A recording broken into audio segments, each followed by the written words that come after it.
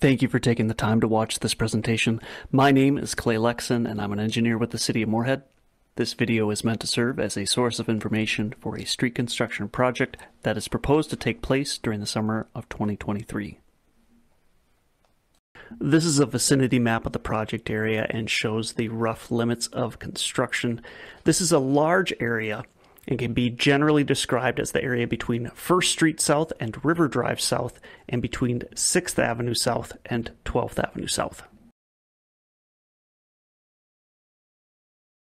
In this presentation, we'll go over a brief explanation of how the city selects its project areas, how we decide which streets to do, and the different types of work we can do. I'll also explain the type of work we are proposing to do in your neighborhood.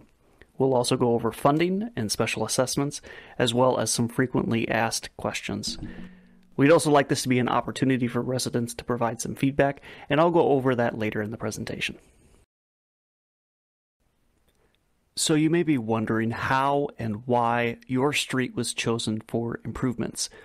There are several factors that are taken into consideration. One significant factor is what we call a pavement condition index, or PCI for short. And this allows us to create a value or a grade or a score as a representation of the condition of a certain road. The PCI is a numerical value, with 0 being the worst and 100 being the best. 0 would mean that there is no pavement left, and 100 would essentially means brand new construction. Every roadway, every street within the city gets one of these values, and we update these values annually. The city hires a consultant to evaluate the condition of the road, and we take that information. We feed it into our pavement management software, and that helps us determine which projects to do based on our budget for the year. We also take into consideration additional factors, including the age of the street, how it was constructed, and whether any utility repairs are needed on the sanitary sewer or storm sewer, and whether our street work can be coordinated with other utility companies such as MPS and Xcel. One of the ways we use our money the most efficiently is by performing major maintenance at critical points during the life of the street. Specifically, this happens when we're able to perform what's called a mill and overlay. And I'll explain this type of project and several others on the next slide. On this slide, I will explain the 3 major types of projects that we typically perform. These are what we refer to as a mill and overlay, a rehab, and a reconstruction. A mill and overlay is the simplest of these 3 types of projects. During the mill and overlay, we remove the top couple inches of pavement using a milling machine, and then we put down a couple inches of new bituminous or asphalt pavement. During these projects, we are also required by law to update sidewalk and pedestrian ramps at intersections to make them ADA compliant. We will also replace certain sections of the curb and gutter if it isn't draining or if it's significantly damaged or broken up. We will also make repairs to the storm sewer inlets and manholes if it's needed. It's important to note that a mill and overlay project is the most cost-effective project we have. We get the most life out of our roads for the least amount of money. A mill and overlay will, on average, cost a little over $4 a square foot of roadway. The next type of project is what we call a rehab. This is where we will replace the entire pavement section, but we will leave the curb and gutter largely in place. We will do spot repairs on the curb and gutter and make the ADA updates and storm sewer improvements as well. This project is more involved than a mill and overlay, and on average costs about $17 per square foot of roadway. A reconstruction is the 3rd type of project, and this is where we will completely replace the pavement and the curb and gutter. This is the most complex project type we will do, and typically costs about $23 per square foot of roadway, almost 8 times what a mill and overlay will cost. Now that I've given a little bit of detail on the types of projects we do, I'm going to explain when we typically like to do these types of projects and how it relates to the PCI. Over time and from use, the PCI of any given street will decrease. From time to time, we will perform maintenance on that street, and the type of maintenance depends on several factors, but is largely influenced by the PCI. The chart on this slide shows how our maintenance strategies change depending on the PCI value. Along the top, you can see the PCI values going from 100 to 0, from best to worst. And as you read from top to bottom, you can see that our different strategies and how they change as the PCI gets lower. For the early years of the pavement, we do minor maintenance such as crack sealing, seal coating, or chip seals. When the PCI drops into the 70s, we start looking at more significant maintenance such as a mill and overlay in order to bring that PCI value back up. If the PCI is even lower and we don't think that a mill and overlay will be cost effective, we may look at more extensive projects where we might replace the entire pavement section, called a rehab, or completely replace the pavement and curving gutter, which is called a reconstruction. Generally, the lower the PCI, the worse condition the road is in, and the more extensive and expensive the project is. On this slide is a graph that compares PCI versus time. The purpose of the graph is to show the value of maintenance, specifically of our mill and overlay projects. As I mentioned before, the mill and overlay type of project is the most cost-effective project type that we are able to do. If we are able to perform that type of project at critical points in the life of the road, we not only spend the least amount, but we can actually extend the life of the street by a number of years. The graph compares two scenarios, a street with no mill and overlay maintenance and a street with mill and overlay maintenance. The blue line is a street with no mill and overlay maintenance performed on it. It starts at a PCI value of 100 and over time decreases. Once it hits 30, we would reconstruct the road, and this cycle is shown twice. The orange line represents a road that does have mill and overlay maintenance performed on it. You can see a couple critical points on this graph.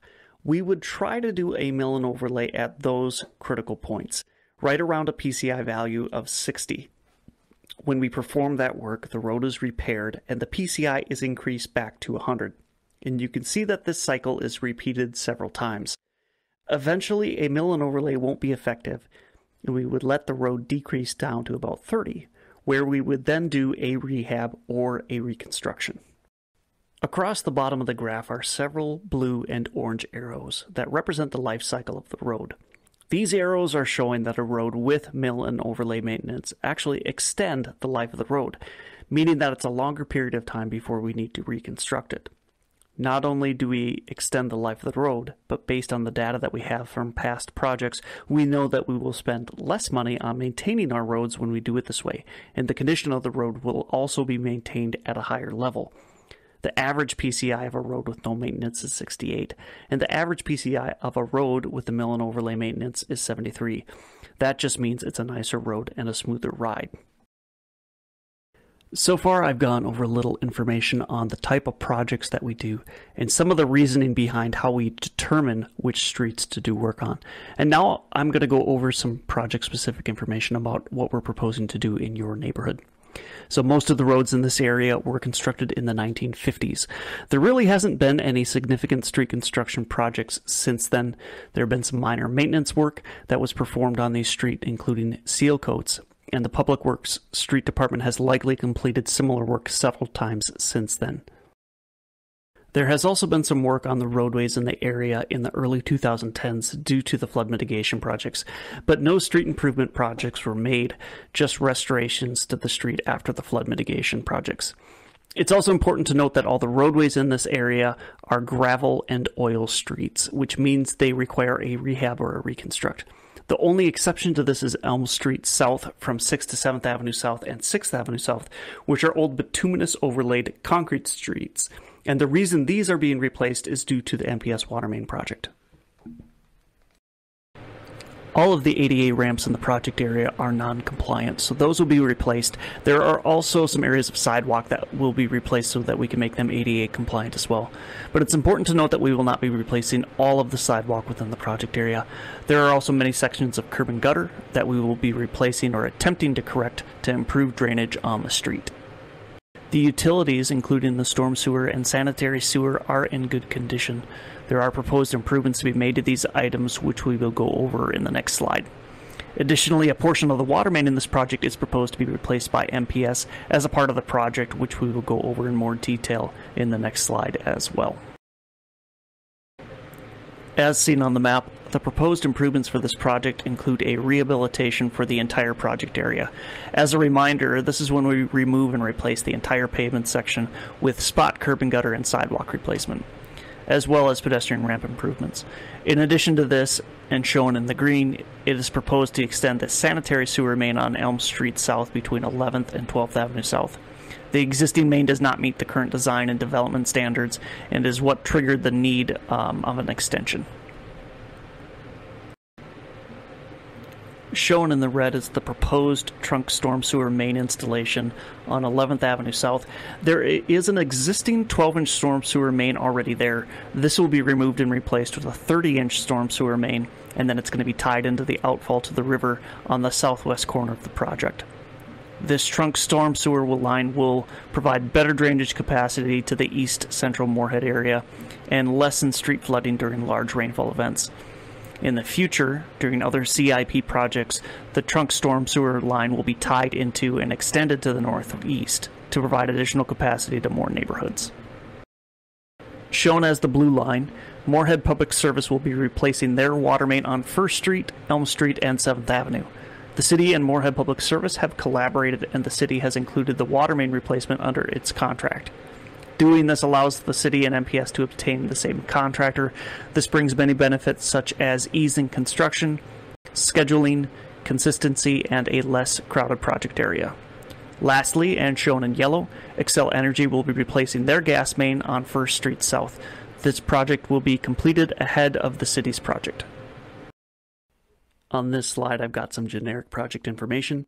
The anticipated start date for this project would be sometime in May or June. I'm expecting that the contractor will want to get an early start, but it will be dependent on the contractor's schedule, and it will be weather dependent as well.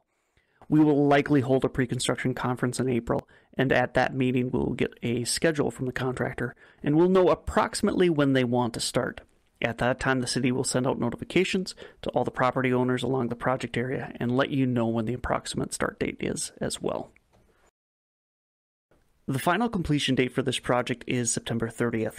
That doesn't necessarily mean that this entire project area will be in a state of construction from May to the end of September. It just means that the contractor has that window of time to complete the project.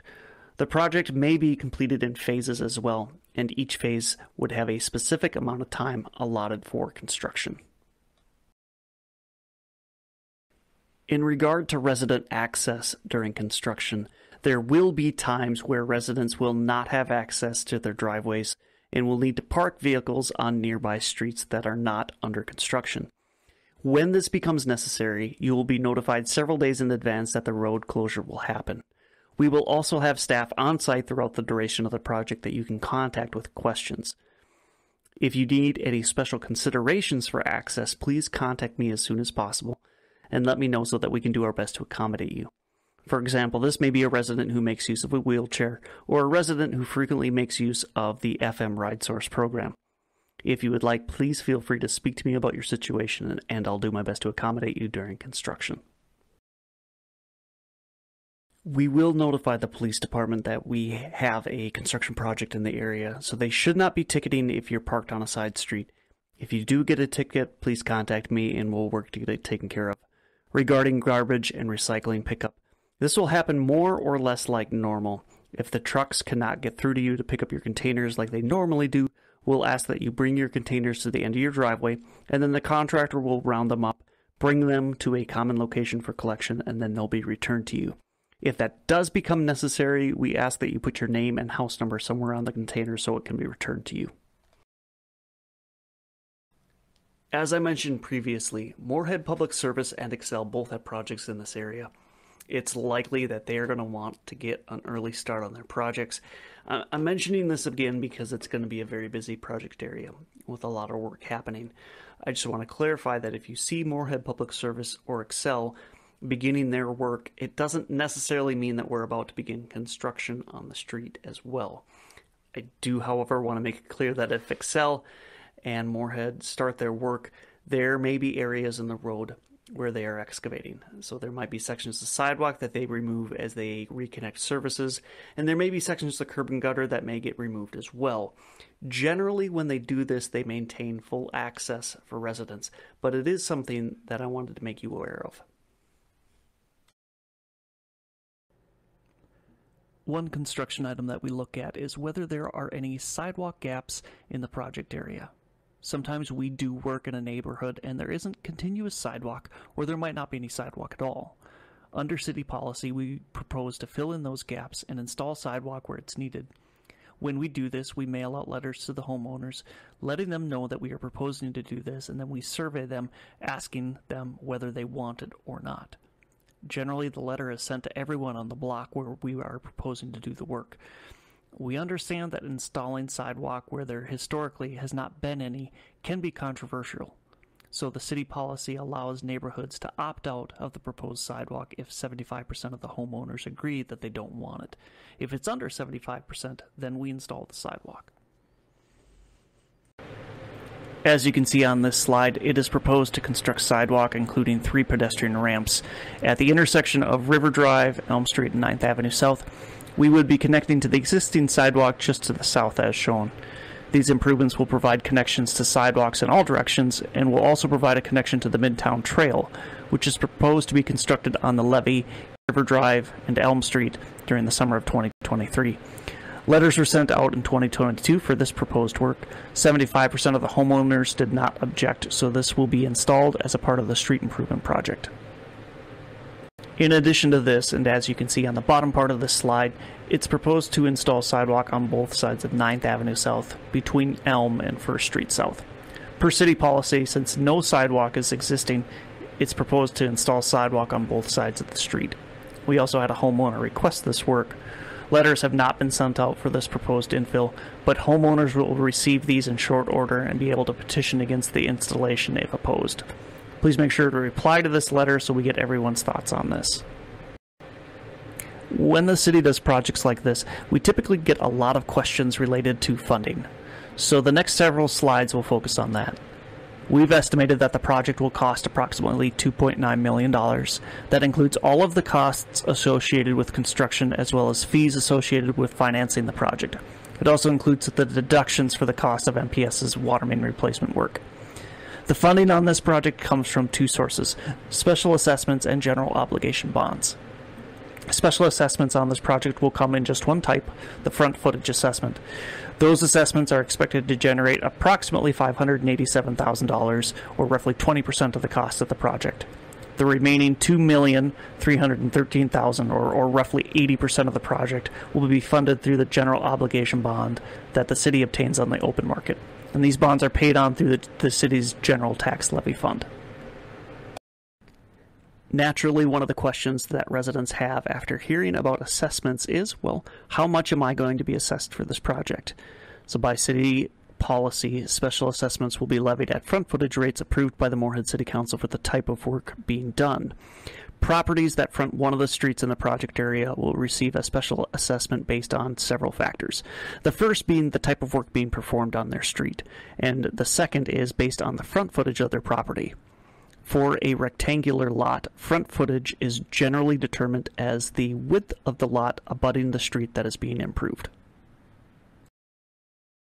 The rate depends on the type of work being done there. If the city is doing a mill and overlay, it's $35 a front foot. If it's a rehab, it's $75 a front foot. And for a reconstruction, it's $125 a front foot. Some projects also include an area-wide assessment, and this is a type of assessment that's generally included whenever there's work being done on a street that is classified as a collector street, which is a street that will see higher traffic volumes than any normal local street. Every property in the city is assigned a north-south collector street and an east-west collector street. The area-wide assessment rate is a flat $550 assessment for residential properties, and for commercial properties it's a $550 per quarter acre of property. And I'll go through a couple examples a little bit later on that will explain this better. Another question that we get commonly when we're doing work on streets that intersect is, well, I live on a corner lot. Am I going to be assessed for work on both streets? And the answer is generally no. There is a 150-foot credit that is applied to all corner lots on the side street side of the lot. So if your lot is less than 150 feet deep, generally you're not going to receive an assessment for that work. On this slide, I want to run through a quick example of assessments and how they're calculated. So on the top, you have the three different rates. You have the mill and overlay rate at $35 a front foot, the rehab rate at $75 a front foot, and the reconstruction rate at $125 a front foot. So the example goes like this. Consider a resident who owns a property that is 60 feet wide that is adjacent to one of the following project types. So for a mill and overlay, it's $35 a front foot times 60 feet wide is $2,100. A rehab rate, $75 a front foot times 60 feet wide is $4,500. A reconstruction rate, which is $125 a front foot times 60 feet wide is $7,500. It's also important to note that if there is a collector street within the project area that's being worked on, that there's also an area-wide assessment that would be added to the mill and overlay rate or the rehab rate or the reconstruction rate. So if there's that $550 area-wide assessment could be added to any one of these rates if the streets being worked on are a collector street. On the previous slide, I went through an example for determining assessments. Typically, those assessments would be added to the property taxes in January of the following year after the project. So it's 2023, and we're proposing to do this project. In the fall of 2023, you'll receive a notice from the city letting you know what the assessments would be. And then in January 2024, the amount would be officially added to your property taxes. So typically those assessments would be paid for over a period of 20 years. The city uses a constant principal method for determining an assessment, and that's shown in the table on the right-hand side. Property owners should know that if they want, they will have the opportunity to pay part or all of the assessment before it's officially added to the property taxes. This allows the property owner to pay less interest or no interest if they were to choose to pay it all off. The table on the right hand shows year 1 through year 20 and shows the starting assessment amount, the principal, the interest, and the total annual payment. In this example, it's an assessment amount of $5,000. You can see the principal amount stays the same from year 1 to year 20, but that the interest amount decreases each year so that the total annual payment as a part of the property taxes would also decrease as well. In this example, the annual amount for year 1 is $475 a year, or about $40 a month, and in year 20 it would be about half of that at $261, or about $22 a month. This is one of the last slides of the presentation. We like to provide opportunities for residents to provide feedback or ask questions, so please feel free to reach out by phone or send me an email with any questions or suggestions you might have. Also, this is a really good time to talk to us if you have to make repairs to your existing sanitary service. There are ways that the cost of replacing the service on your property can be assessed to your property. If you're interested in doing that, there are restrictions to it, of course, and it requires some paperwork. But if you'd like more details, please reach out to us. Lastly, please let us know if you have sump pump lines or an irrigation line in the boulevard next to the street. Often we only find out about these after we've dug them up, and if you have one, we can mark it and do our best to try to avoid it. If you are interested in receiving periodic email updates about the project prior to construction and then during construction, there is a way to do that. If you go to the city's website and click on the e-notifications tab on the top, there is a spot where you can fill in some contact information and then select your project. Submit that info and then you'll get put on a list. When we do send out updates, you'll receive that email. This is the last slide for this presentation. There's contact information for myself on the slide, as well as Amy Weigel, our Special Assessments Coordinator. If you have questions specifically related to special assessments, please feel free to reach out to Amy. If you have questions about rates or amounts or how the whole process works, she is the one that you're going to want to speak with. And if you made it this far in this presentation, I just want to thank you for sticking with me. Thank you again for your time. And again, please feel free to reach out to us with any questions.